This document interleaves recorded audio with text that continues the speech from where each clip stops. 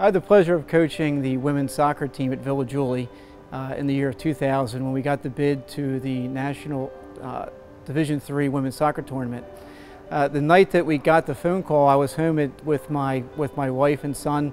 It was about 11:30 at night, and the phone rang, and I had no idea that we were going to get the bid to the national tournament. I thought maybe we'd get the bid to the Eastern Collegiate Athletic Conference tournament like we did the prior year. But when I picked up the phone and the regional chair was on the phone and she said, "Matt, are you sitting down?" I knew exactly what she was going to tell me. And I couldn't believe my ears.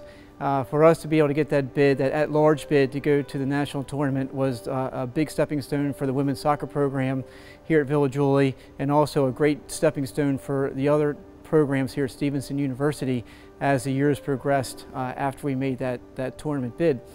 When I got the call, after I got off the phone, the first thing I did was try to contact Brett Adams, and this was probably about 11:45, 12 at night, so I'm sure I woke him up, and I think he thought I was pranking him.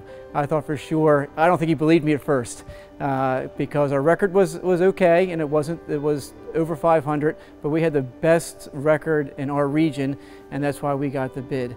And so we moved forward, and our first game was against Christopher Newport University. And a lot of schools, a lot of universities that we played with in the regular season were very, very upset that we got the bid and that they didn't, especially the ones who beat us earlier in the season. So they really felt that we weren't the strongest team to support the Mid-Atlantic region. So we had something to show when we went down to Christopher Newport University.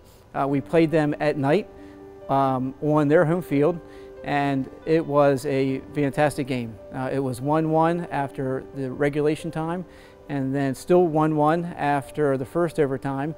And then in the second overtime, probably about just over 2 minutes into the second overtime, Trish Young had a great pass to Carrie Harmon, and Carrie finished that ball into the back of the goal.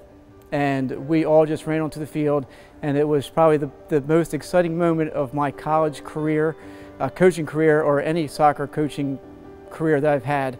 And to see the excitement on these girls' faces was breathtaking. We made our statement. That was our statement, that we did belong in the national tournament and that we could achieve anything that was put in front of us. Coaching at Villa Julie College for those 6 years was a great experience for me. And working with those young female athletes gave me plenty of memories that I look back upon all the time. And I share those coaching memories, those coaching moments with my boys who play soccer now at the high school and at my youngest Cardiff soccer club. And they love hearing my stories about the team, and they know that at Villa Julie that we were very successful, and that they know if they put their hard work into it, they can be successful too. And I go back and I check on Facebook, and I look at the players that played on that team, and I see that they have kids now, and that they're older, and they're married, and it's just great to see that they have families, and hopefully they're going to instill what they learned, what they took from that Sweet 16 appearance, and share that with their kids as well. And that would just keep the tradition going on and on for a very long time.